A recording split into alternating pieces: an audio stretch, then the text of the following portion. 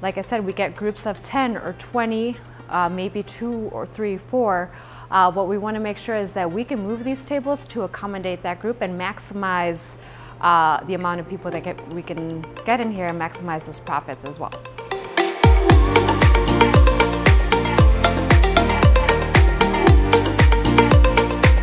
So, like, how does a P&L look like? What are the main elements you would put on the balance sheet?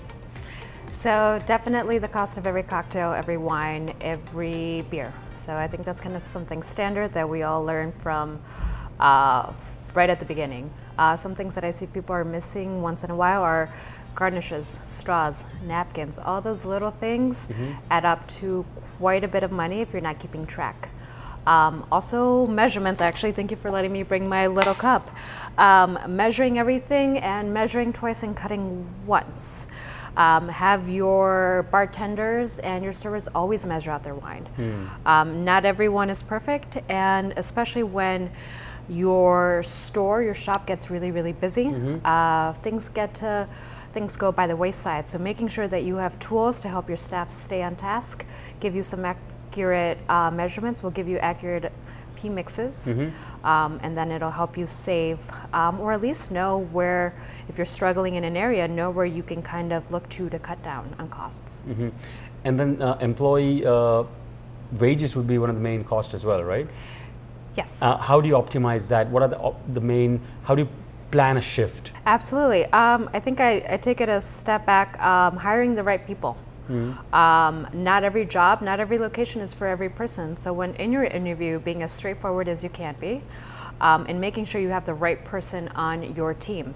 For example, there are bartenders who work better at bars. There are bartenders who work better at restaurants, where they know that the bar takes a step back, the kitchen takes a step forward. And finding out who you need on your team and then hiring that individual. And also disclosing.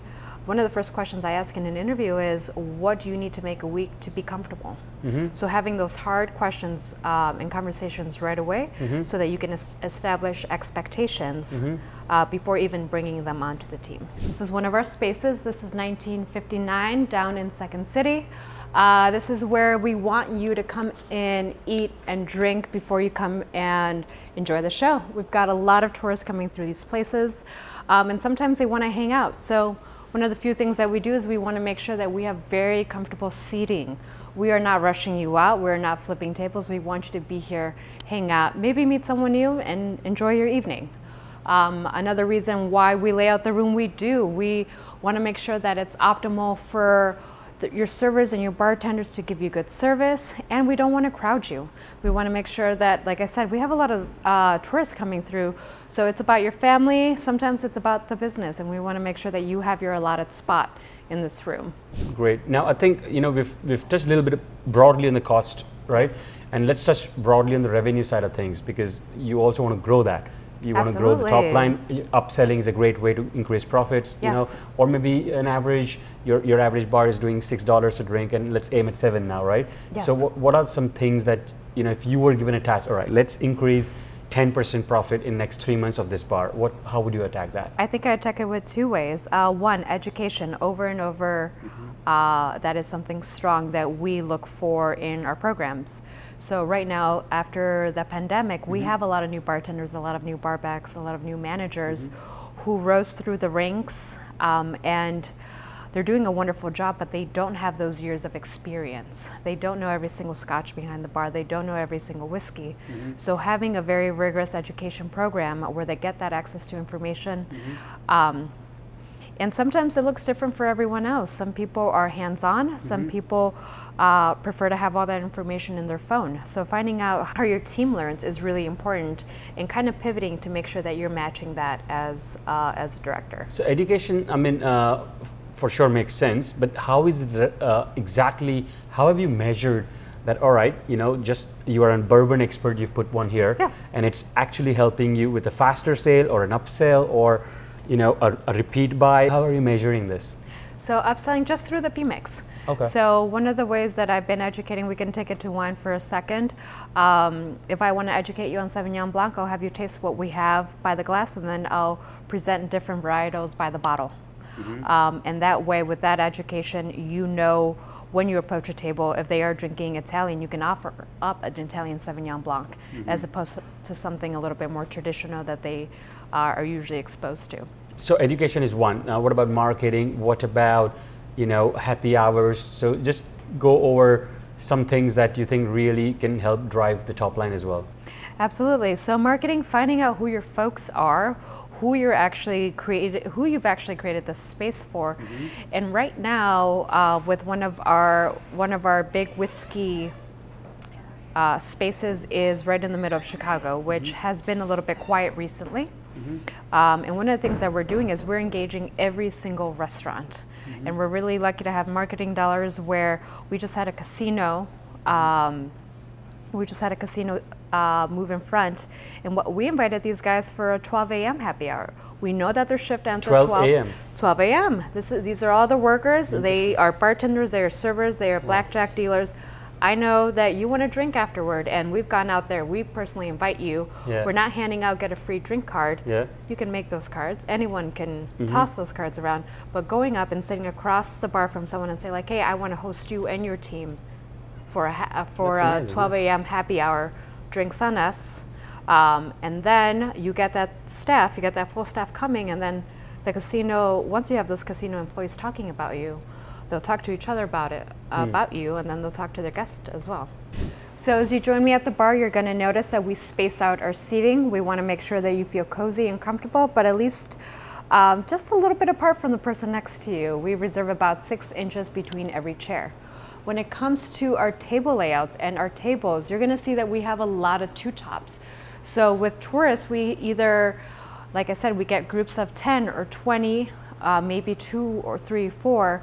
What we want to make sure is that we can move these tables to accommodate that group and maximize the amount of people that we can get in here and maximize those profits as well. Can we give an example of, let's say you said, who is this bar for? Let's define and then an example. So let's take this Second City, you know, this particular concept, right? So how have you defined your consumer here? Is it 25 to 35? What kind of, how do you define a who?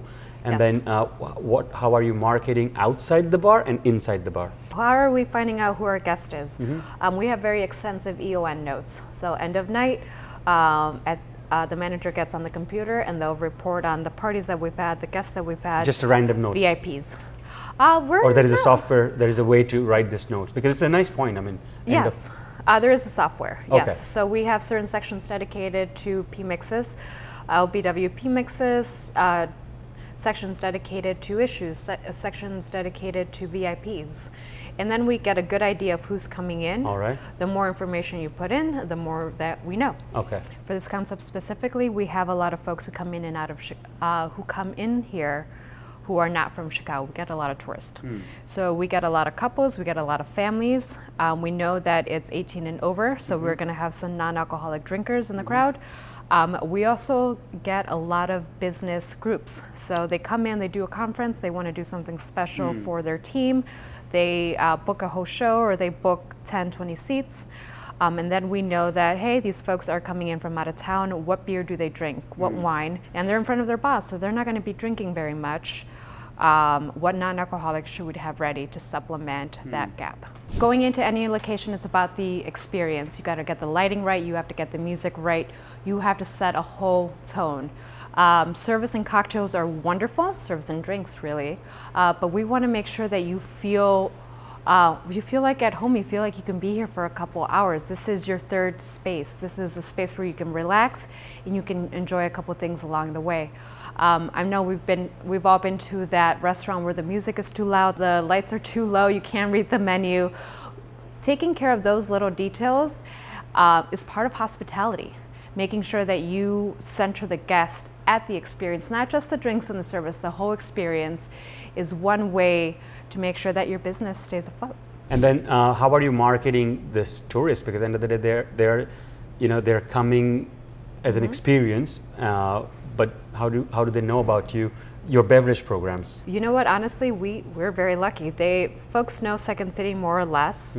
They come for the show, and what we're trying to do is we just want to supplement that experience. We want to make sure that we have good cocktails. For me, it's always a good cocktail consists of a drink that you are asking for 2 or 3 times. It can't be a one and done. You have to want to return to it for it to actually make it on the menu. Now, do you see the program that's running, let's say on the stage, and then Yes. come up with themes or ideas to sort of greet and start with a drink? Absolutely. I think those are some of our more successful cocktails, is when it is inspired by the play. Okay. Oftentimes what we do, just an additional thing, is we include a garnish or just a little take-home memento.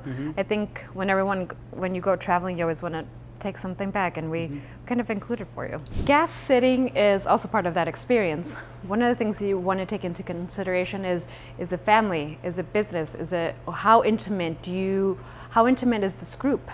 One of the things is, as a server, host, and bartender, you have to learn to read that right away so that you can give them that full experience. If it's a date, they might want something a little bit more private. If it's a family, I would center them, really. If it's a group, I'd put them in the middle and make sure that they have access to each other. And sometimes it depends with serving staff. You might have to ask your servers to accommodate sections. What other elements do you think, where absolutely you've seen, people wasting money? Sometimes excess staff is planned, but why do you think such things happen, I think excess staff and having the wrong person in the wrong seat, or someone who's Okay. inexperienced. Extra staff usually comes from lack of experience. Of the manager. Of the manager, yes. They get a little nervous. They want to put one or two more people on. Yeah. So, and you've damaged yourself, or you've damaged that day a little bit in two ways. You're spending more money on staff, and then you're cutting the tip pool. So the staff that is working that evening takes home less money, and they're not as happy about that. So lack of data and lack of experience, and experience and lack of systems. One of the things that we do here is we call it 24-hour scheduling. So we look at tomorrow. We look at what the weather is. We look at what the shows. We look at how the show has performed throughout the week. And we look at what kind of players we have on staff. Do we have strong people? We'll need less. Do we have folks who need a little bit more experience? We'll staff a little heavier. So you're predicting, because you're completely based on this kind of foot traffic, right? So you have to sort of plan based on what's tomorrow, as you say. So now that we're behind the bar, this bar specifically has 3 stations. What we do when it's very busy, obviously we have 3 bartenders back here. What we have off to the end, far away from the door, is the bar that's servicing the room. That person is usually very, very busy, and they have their head down. So you don't want them at the entrance. You want someone who has less bar seats and less responsibilities, so they can be greeting people. Maybe the host is away, maybe the server is away, but you want your well that's closest to the door to have the least amount of people to attend to. You want your well that is your service well far away, so that person can focus on making cocktails for the room. When it comes to the back bar, there are quite a few ways to go about it. One of the things that I like to do is I want to make sure that all my back bars within the same location are the same. That provides your bartenders with muscle memory, and your guest, it's easier for them to find an item if you've replicated it times over. What about, let's touch base on the last segment of the buying products and inventories, right? Like, yes. How effective is the buying, and what are your principles on when you give a new brand a chance on the bar? What kind of things you look from a supplier? I think one of the things that has helped out in the last 10 years, we had some pretty strict bar managers or bar leads that were at their peak. And they asked the very hard-hitting questions. Where's the whiskey coming from? What's the mash bill? Who blended it? Where are you sourcing the grain? All of that. And they were very tough. I was very lucky to have one as a mentor, and being relentless with that kind of information. Right now, tequila is everywhere. Correct. I'm from there. Yeah. So I know that the only thing that is appealing, they always talk to me about the rolling hills, right, and how beautiful it is, and it's a desert. And I was like, the only thing that's pretty is like the women and the price of agave. Yeah. So being able to be very strict, like what's your Brix level? When do you pull the agave? Why? Are you in the north? Are you in the south? Like, are you blending? Are you sourcing? Yeah. Being very relentless with those answers. And some of the things that they say right now is, well, we have a female distiller, and it's like, well, that's wonderful. I love women too. Yeah. But they try to almost check off some boxes so that they look like they're doing work. Correct. But maybe they're not as thorough as they should be. Correct. So being a little bit hard-hitting, Yep. and making sure you get the answers that you need to feel good about the product behind the bar. And sometimes you have to, at the end of the day, you kind of have to remember that it's not about you. It's also, it's a balance between what you want to sell and what is being consumed. A couple more notes of being behind the bar. One of the biggest coaching moments that I've seen come across recently is the way you speak to people. I call them these TikTok kids, but this new generation has a really hard time making eye contact. So when you are speaking to a patron, give them your undivided attention, make full eye contact, even if you have a room full of folks and people are calling out your name and all sorts of things are happening around you. Give that person the 3-5 seconds to make that, to engage and make that connection. It's gonna go a long way. Either through memorizing their order or having them come back to you and order from you. It really, really is, it's important. And you'll probably see it in your bar tips too. What kind of support programs, you think are effective for brands to offer you? I think marketing is very big. Cross promotion is huge. So to drive foot traffic for you? Drive foot promote traffic, your bar, that my brand is talked here, happy hour today, we have a theme, something like that. Exactly. So anything through Instagram, okay. Like a feature like that, it's wild how many influencers we get. But someone who can drive traffic through your pages is always welcomed. Folks who actually speak and join you at your locations. So if you are holding a business dinner and you come and have dinner at Kindling, I think that's wonderful. That's what we're looking for, just a little bit of exposure and just cross promotion, because they do have a big reach, and that's something that, well, it doesn't really cost a lot of money. And on the brand performance, like how do you judge a new brand? After 2 months and nothing has moved, nobody even has asked you about that drink, and maybe your people have tried a couple of times, but the taste and the repeat is not coming. What are some metrics you look at, or completely just by the feel of things you said this is not moving, or there must be some data that you figured it out? When we bring on a new product, there's about 3 or 4 of us. Okay. Sometimes I like something and no one cares. No one likes it, and that's absolutely okay. It's about decentralizing and pushing pushing for what the crowd is going to want. If it's on the menu and it tanks, if you will, if you've sold only 12 cans of a RTD, then you pull it off. I think at that time we've already done the studies, we've done the education, we've done maybe a couple incentives across the group. We've called the brand up and said like, hey, this isn't doing very well. What have you done in the past? What has worked for you? And once we kind of try all those avenues, if it's still tanking, then it might not just be for us. And that's okay, not every brand is for every space. When you open, or when you ask people to open or close a tab, here at Second City, it's pretty easy. If the show is going to go on in the next 10-15 minutes, you do want to make sure that you offer that service. Hey, may I close you out, so that you can enjoy your drink and not have to worry about an open tab. If you see that they're here for a big group, you want to facilitate everything for them, that's when you offer to keep it open. Honestly, it makes it easier on everyone around.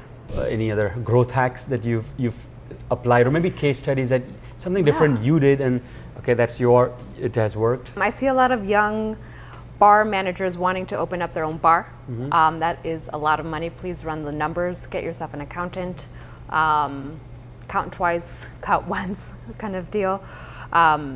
Get someone who is good at numbers. I have a lot of creative bartenders who are making very $5 cocktails and selling them for 15, and you're never going to get off the ground like that.